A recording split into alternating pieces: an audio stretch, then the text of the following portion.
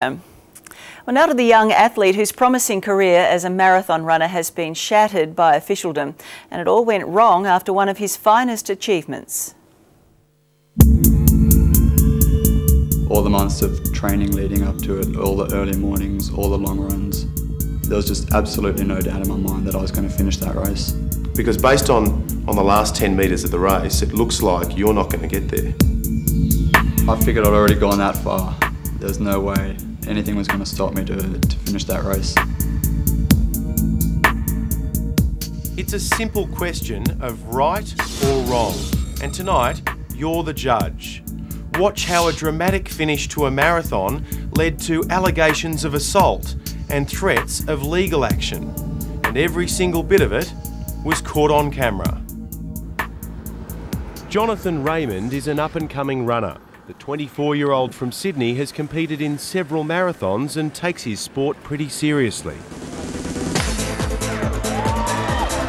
But a few weeks ago at the Canberra Marathon, he was disqualified in controversial circumstances.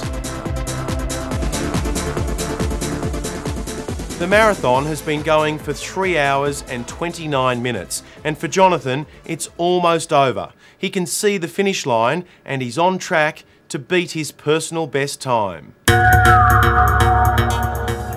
500 metres to go, started to black out. 50 metres to go, my legs just felt like concrete. And 10 metres to go, my body just gave, it just collapsed.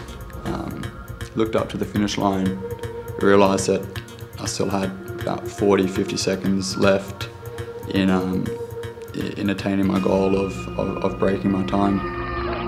Jonathan started to crawl to the finish line. His brave finish cheered on by the crowd.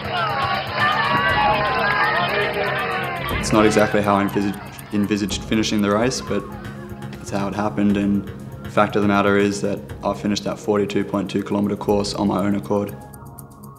For Jonathan, the marathon is officially finished. He's crossed the line and beaten his previous record in dramatic fashion. But the real drama is just about to start.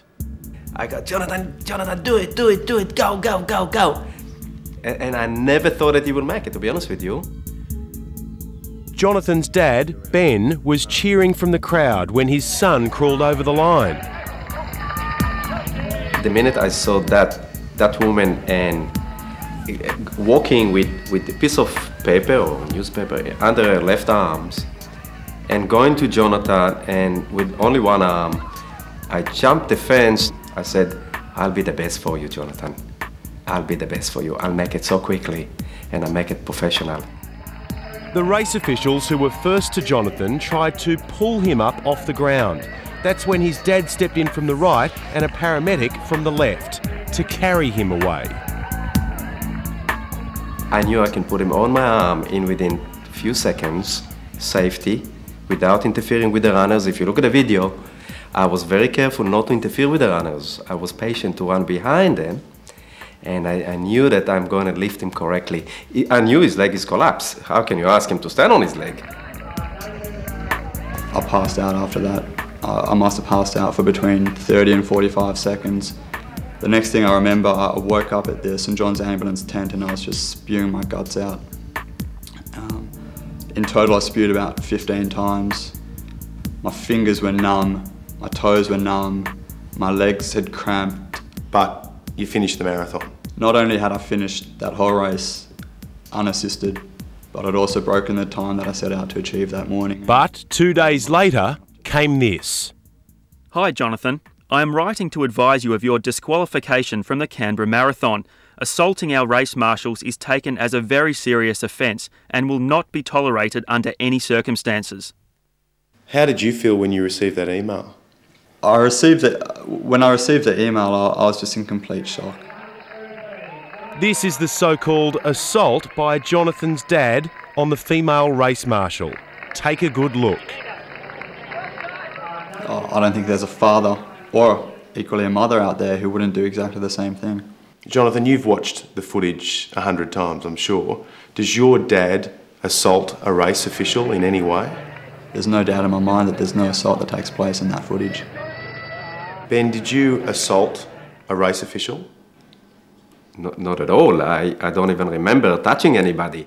At first, Jonathan's time was listed in the official results, but later he was cut from the record books. Jonathan wrote to event organisers appealing for common sense and warning he was prepared to go to court to have his achievement recognised. But marathon officials have so far refused to overturn their decision. I just want to be reinstated. I want my disqualification overturned, and I just would like to be back in the record books for the Canberra Marathon 2009, having completed it on my own accord. And for the record, we did approach race organisers for an on-camera interview, but they were unavailable before we went to air. A statement is on our website. If you think Jonathan has been harshly treated, send us an email or give us a call, and we'll pass them on to him and race officials. After the break, Shopper Squad taking the pain out of buying a washing machine. Whether they go for a top load machine or a front load machine.